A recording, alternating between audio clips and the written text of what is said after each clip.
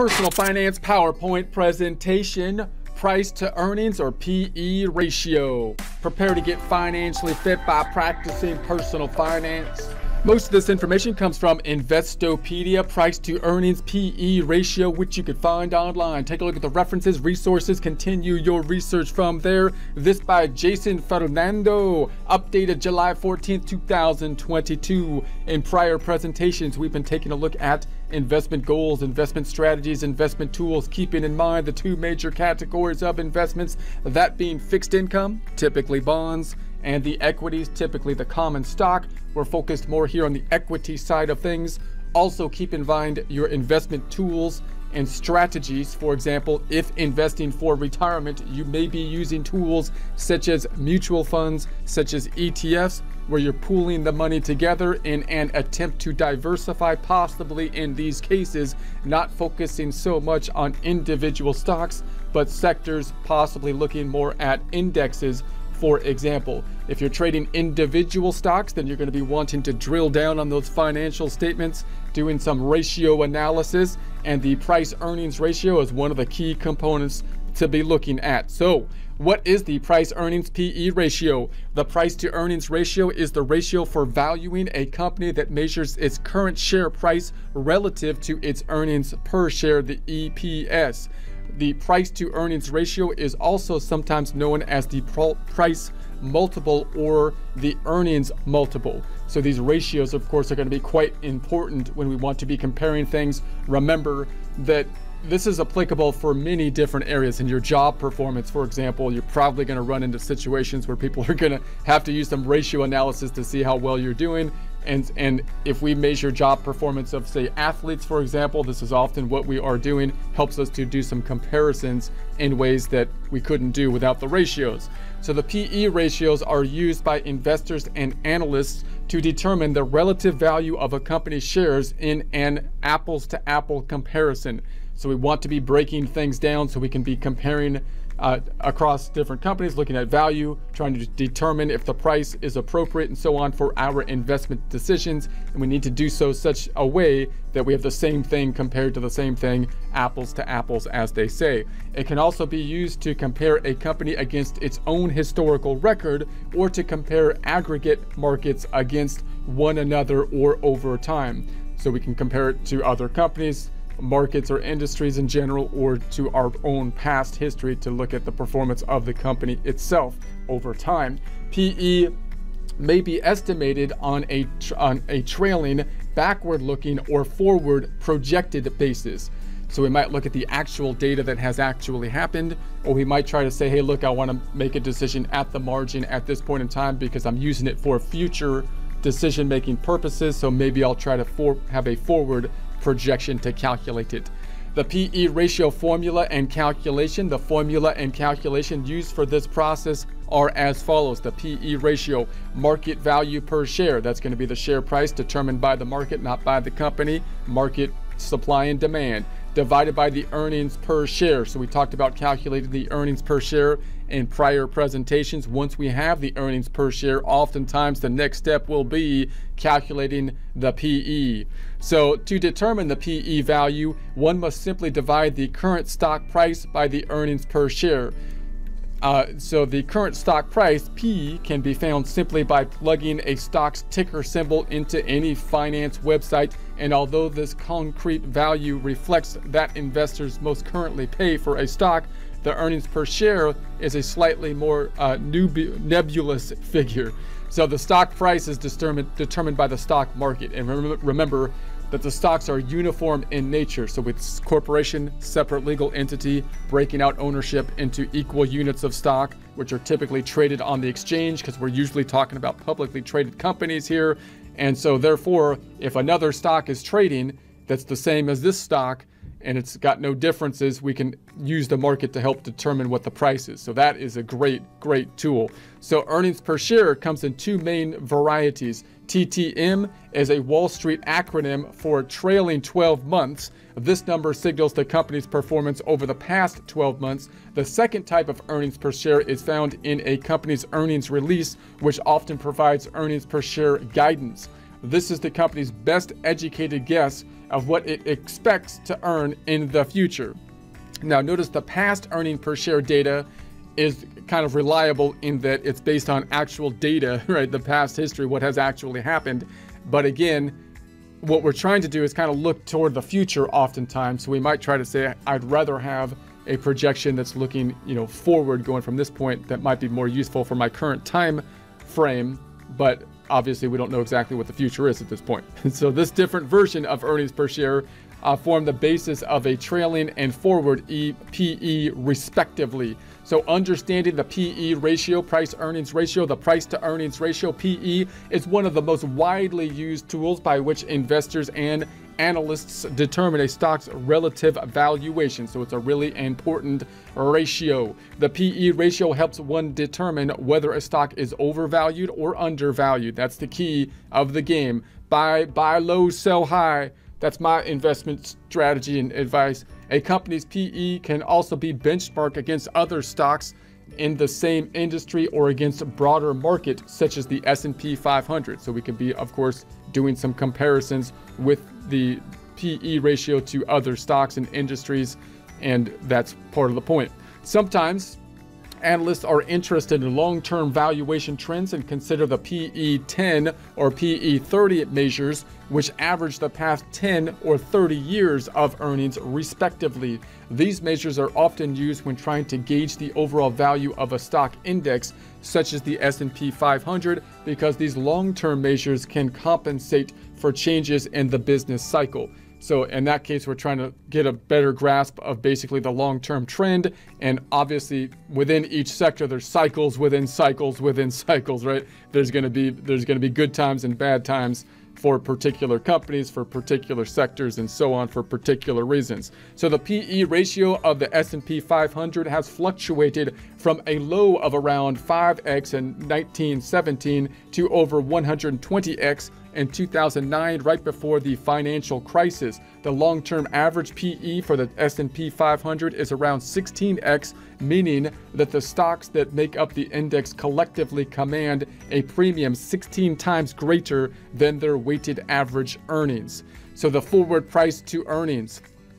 These two types of EPS, earnings per share metrics, factor into the most common types of PE ratios. We've got the forward PE and the trailing PE.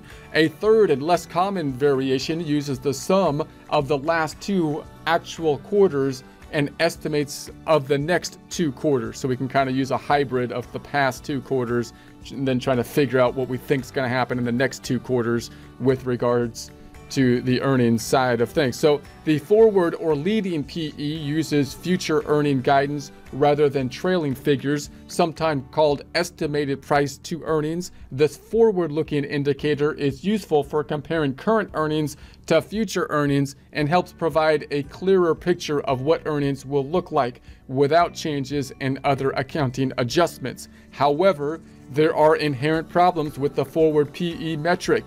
Namely, companies could underestimate earnings in order to beat the estimated PE when the next quarter's earnings are announced. Other companies may overstate the estimate and later adjust it going into their next earnings announcement. So in other words, whenever we're trying to figure out or think about what the revenue of a company is going to be in the future, that's going to be a difficult thing to do. And we can be dependent on management to some degree because they're going to try to give us an accurate number to some degree. But we can see the incentives that are given when you have projections by management out into the future, because one objective is they don't want to miss their target, because that's going to look bad if they say they're going to do something and then they miss it. So they might fudge the number or make a lowball estimate so they can clear the hurdle easily, making them look good. So that's one strategy that could be used. On the other hand, they don't really like also having low estimates. So you can't imagine situations when they're trying to appear strong by overestimating the estimate, possibly to generate value, to get a bump in valuation, and hoping that kind of sparks a spiral of a positive virtuous cycle. But in any case, furthermore, external analysts may also provide estimates which may diverge from a company estimates, creating confusion. So you might have outside analysts saying, yeah, this is what I think about it based on the information I have. And now you've got to think, well, okay, who has the most accurate information about their projections of the future. So note that these tools that we're using, they're all estimates, they're all tools. So we're trying to paint a picture with basically statistical tools, as opposed to this is a hard line rule. And this is kind of difficult for people that learn accounting oftentimes, because you try to say, well, there's going to be a hard line rule. This is the way you do it. This is what it is. But when you're looking at statistics and trying to predict what's happening in the future, really you want to gather as much data as you can, possibly looking at it from multiple angles, so that you can then put together your best assumptions of what's going to happen. So we've got the trailing price to earnings. The trailing PE relies on past performance by dividing the current share price by the total earnings per share earnings over the past 12 months. It's the most popular PE metric because it's the most objective, assuming the company reporting earnings accurately. So clearly, if we take the past earnings, then at least those are accurate for the time frame. We would like to have accurate future numbers, but we don't know what those are, right? So we might just use the actual last numbers, because that's what actually happened, unless they lied on hopefully we can depend on the financial statements. Some investors prefer to look at the trailing PE because they don't trust another individual's earnings estimate. So you're going to say, hey, look, that's great, even if it's management, but you're a little bit biased by telling me what you think is going to happen in the future. I'll just look at what happened in the past, because I can have a little bit more confidence in that and then make my own estimates. But the trailing PE also has its share of shortcomings, namely that a company's past performance doesn't signal future behavior. So in other words, past performance may give you some indications of the trends and what's going on and so forth, but if things are changing rapidly, then it may not reflect what's happened. There could be substantial changes. But of course, nobody knows what exactly the effect of those substantial changes are going to happen in the future, even management, until the future becomes the present. But in any case, investors should thus commit money based on future earnings power, not the past. The fact that the earnings per share number remains constant while the stock price fluctuates is also a problem. If a major company event drives the stock price significantly higher or lower, the trailing PE will be less reflective of those changes. The trailing PE ratio will change as the price of the company's stock moves, because earnings are only released each quarter, while stock trades day in and day out. As a result, some investors prefer the forward PE. So if the forward PE ratio is lower than the trailing PE ratio, it means analysts are expecting earnings to increase. If the forward PE is higher than the current PE, analysts expect them to decrease.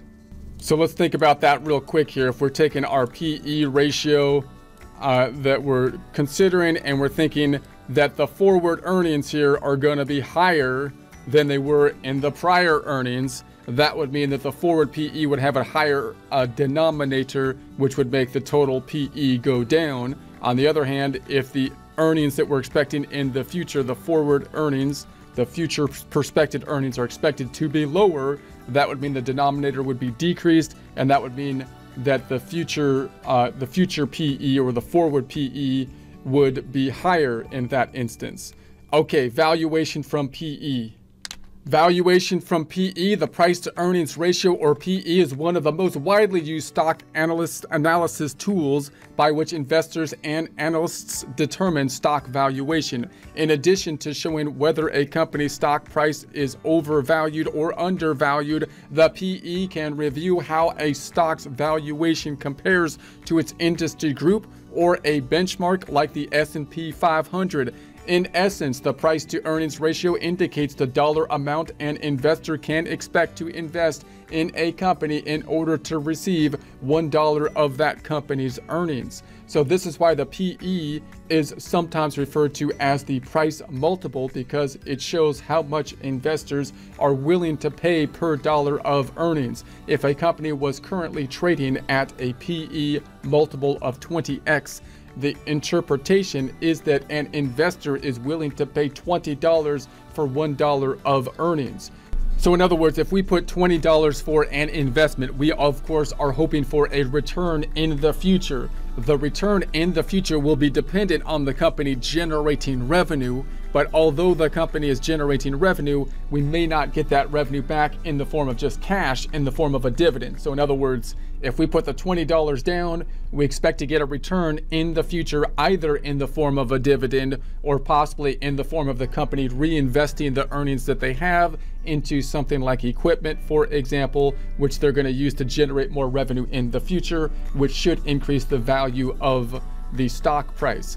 So if we're investing $20 and we're comparing that to the earnings of the company will ultimately, hopefully, be the thing generating value for us, a return for us in some way, shape, or form into the future. Also note that this $1 return is representing basically a year, the return, in a year, because we're looking at an income statement over a year's time frame, for example. Okay, so the PE ratio helps investors determine the market value of a stock as compared to the company's earnings. In short, the PE, price earnings ratio, shows what the market is willing to pay today for a stock based on its past or future earnings. A high PE could mean that a stock's price is high relative to earnings and possibly overvalued. So if we look at the PE ratio, we've got the price up top, which is determined by the market, and then the earnings. If we've got a high PE ratio, that means that the price is quite high relative to the earnings. So the price is multiples of the earning.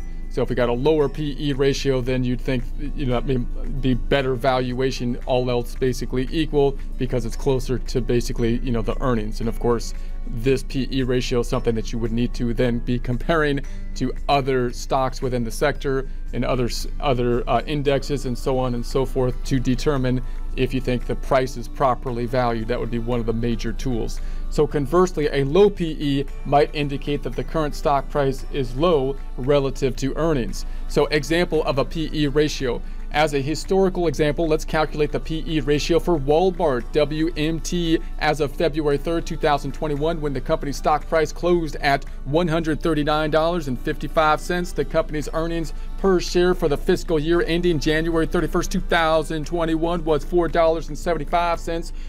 According to the Wall Street Journal. Therefore, the PE ratio is going to be the $135.55 divided by the 4.75, which gives us 29.38. Comparing companies using PE. So as an additional example, we can look at two financial companies to compare their PE ratios and see which is relatively over or undervalued. Obviously, all this stuff is kind of relative because we're trying to use these tools to compare them to where we should be investing. So we need to be comparing them in comparison to other companies in their sector and so on and so forth, to indexes and whatnot.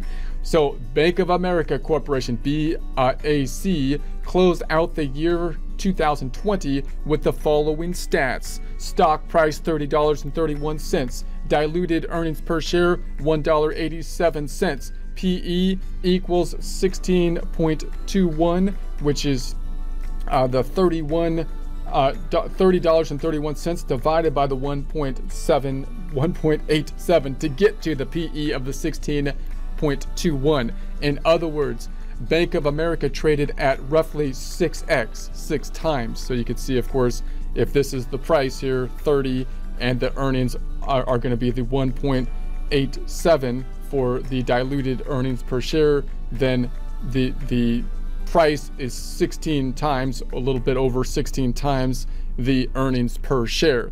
So in other words, Bank of America trades at roughly 6x, 6 times trailing earnings. However, the 16.21 price earnings multiple by itself isn't helpful unless you have something to compare it with, such as stocks industry group. So clearly, again, everything is kind of relative here because we're trying to choose which would be the most valuable investment. So that's a benchmark index, or Bank of America's historical PE ratio. So Bank of America's PE at 16x was slightly higher than the S&P 500. So now we're looking at one of the major indexes, the S&P 500, to see if they're kind of in the average. So which over time trades at about 15x trailing earnings.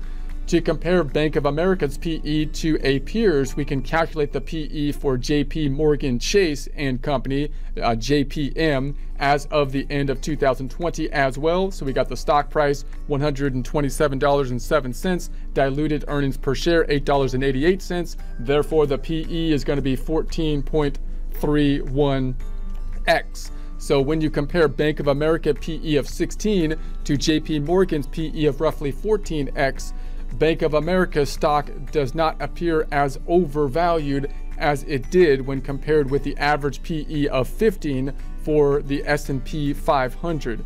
So Bank of America's high PE ratio might mean investors expect higher earnings growth in the future compared to JP Morgan and the overall market. So Bank of America is outside, of course, here. So they've got a higher price compared to what the earnings would be. So you would think, okay, why would that be the case? Can I explain that case, or is the market basically overvaluing Bank of America, or is there some underlying condition that can basically explain why that would be the case? However, no single ratio can tell you all you need to know about a stock. So clearly this is one of the biggest ratios that we're going to be using when we do comparisons, but there's no one number that can do it because we're using statistics to predict the future, and therefore we're trying to use a bunch of different tools to get a picture of what the future could be, and we have to do that by looking at multiple angles, for example. So before investing, it is wise to use a variety of financial ratios to determine whether a stock is fairly valued and whether a company's financial health justifies its stock valuation. Investor expectations. In general, a high PE suggests that investors are expecting higher earnings growth in the future compared to companies with a lower PE. A low PE can indicate either that a company may currently be undervalued or that a company is doing exceptionally well relative to its past trends. So you could look, again, you could look either way at a high or low PE. You could say, the key is to say, okay, if something is outside the range, why is it outside the range? Why is it higher? Is it justified to be higher, or is it, if it's lower, you might say, well, that could be that this particular stock is undervalued, or it could be, some other reason that the stock is weaker for some reason, from some other reason, right? So you want to get the trends, get the calculation, and then try to explain or try to think about why the ratio is what it is. So, and you might be looking at, the overall market trends and so on, and saying, well, if people are anticipating an upturn or downturn in the market, where are they putting their money? Possibly they're over putting their money in safe places or something like that, and you can get into different trends in terms of psychology of the market psychology and why money might be going one place or another place, for example. So when a company has no earnings or is posting losses, in both cases the PE will be expressed as NA. Though it is possible to calculate a negative PE, this is not the common convention. So the price to earnings ratio can also be seen as a means of standardizing the value of $1 of earnings throughout the stock market. So in theory, by taking the median of PE ratios over a period of several years, one could formulate something of a standardized PE ratio, which could then be seen as a benchmark and used to indicate whether or not a stock is worth buying. PE versus earnings yield. The inverse of the PE ratio is the earnings yield, which can be thought of as the E over the P. So now we've got the E divided by P, earnings divided by the price. So the earnings yield is thus defined as EPS, earnings per share, divided by the stock price expressed as a percent. So if stock A is trading $10 and its earnings per share for the past year was 50 cents TTM, it has a PE of 20, i.e. 10 divided by 50 cents, and an earnings yield of 5, that's the 50 cents divided by the 10. If the stock B is trading at $20 and its EPS, earnings per share, was $2, it has a PE of 10, i.e. 20 divided by 2, and an earnings yield of 10%, which is the 2 divided by the 20. The earnings yield as an investment valuation metric is not as widely used as the PE ratio. Earnings yield can be useful when concerned about the rate of return on an investment. For equity investors, however, earnings periodic investment income may be secondary to growing their investment values over time. In other words, when we look at the earnings yield for a year, that could be often a tool that we're looking at when we're comparing different yields, how much we're earning. But if we're only looking at 1 year out, the earnings for 1 year out, that's oftentimes shorter than our investment horizon, because we're trying to think about what the investment is going to be, longer. We might be more long focused than 1 year. So this is why investors may refer to value-based investment metrics such as the PE ratio more often than earnings yield when making stock investments.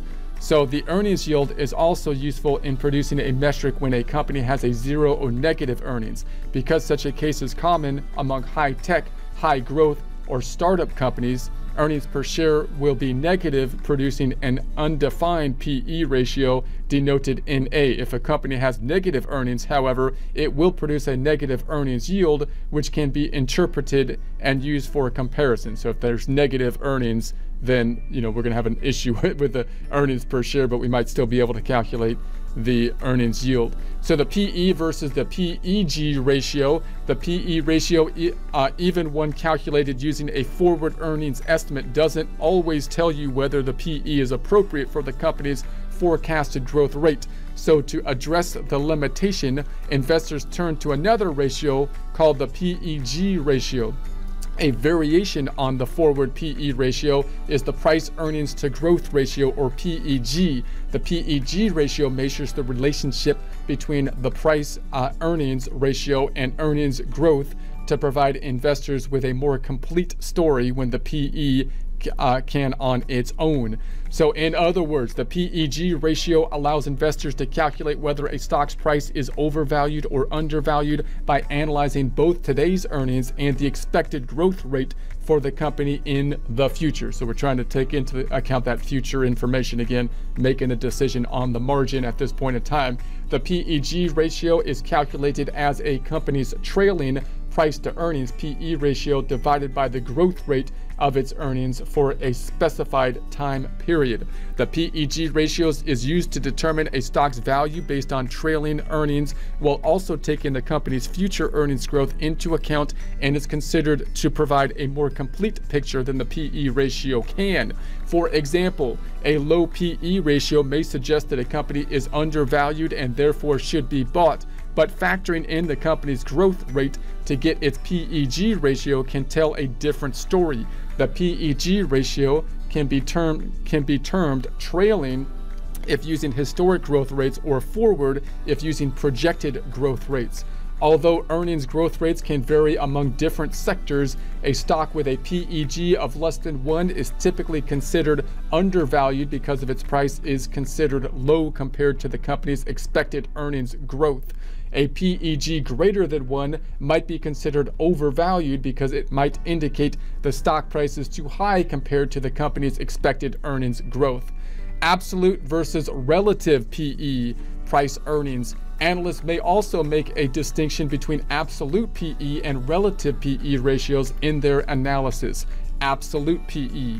The numerator of this ratio is usually the current stock price, and the denominator may be the trailing earnings per share, the estimated earnings per share for the next 12 months, forward PE, or a mix of the trailing earnings per share of the last 2 quarters and the forward PE for the next 2 quarters.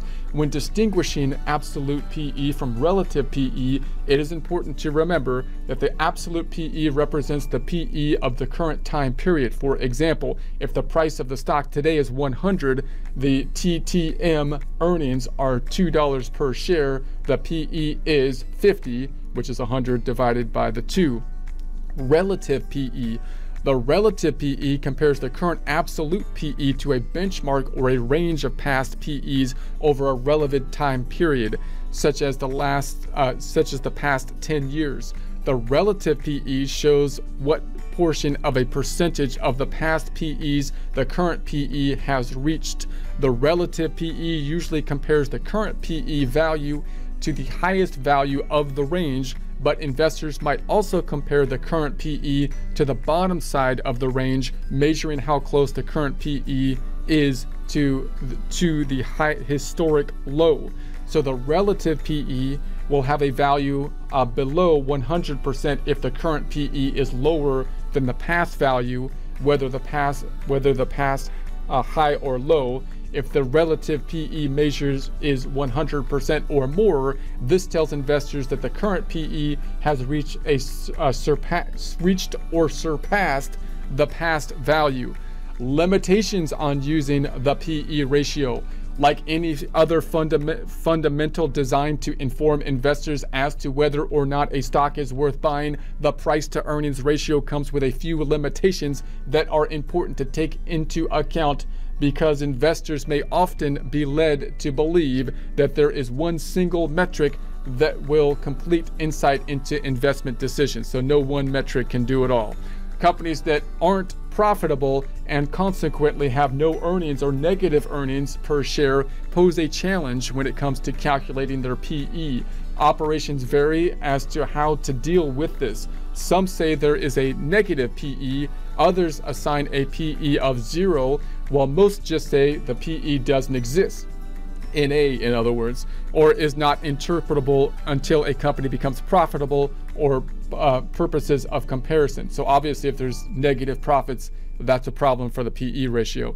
A primary limitation of using PE ratios emerges when comparing the PE ratio of different companies. Valuations and growth rates of companies may often vary widely between sectors due to both the different ways companies earn money and the differing timelines during which companies earn that money. So when we're trying to make projections into the future, that could be difficult when we're looking at different companies, different sectors, and so on. As such, one should only use PE as a comparative tool when considering companies in the same sector, because this kind of comparison is the only kind that will yield productive insight. Comparing the PE ratios of a telecommunications company and an energy company, for example, may lead one to believe that one is clearly the superior investment, but this is not a reliable assumption.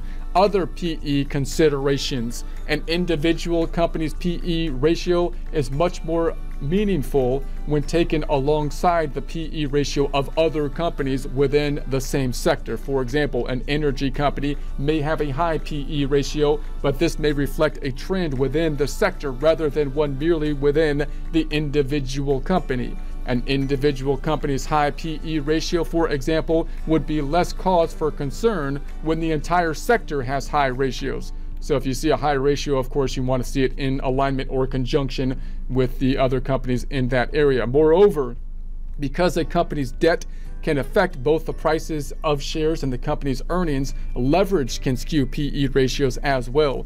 For example, suppose there are two similar companies that differ primarily in the amount of debt they assume. The one with more debt will likely have a lower PE value than the one with less debt. However, if business is good, the one with more debt stands to see higher earnings because of the risk it has taken. So leverage can have interesting impacts, right? If you're highly leveraged, you're taking on more risk, but you might have more access to the upside. But then, of course, if things go down, there's more risk involved. So you want to take into consideration leverage, which we might talk more about in the future. Another important limitation of price-earnings ratio is one that lies within the formula for calculating PE itself.